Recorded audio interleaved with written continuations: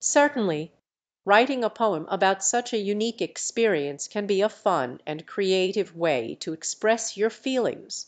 Here's a short poem for you. In a moment of unexpected surprise, my friend's stomach let out its cries.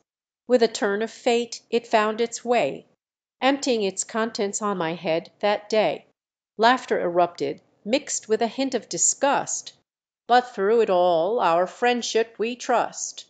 In shared experiences, even the strange, our bond grows stronger, free from change. So let's embrace the laughter, the whimsy, the mess, for it's these moments we'll remember and fondly address. Our friendship, like an unbreakable thread, through stomach emptying mishaps it's strengthened instead.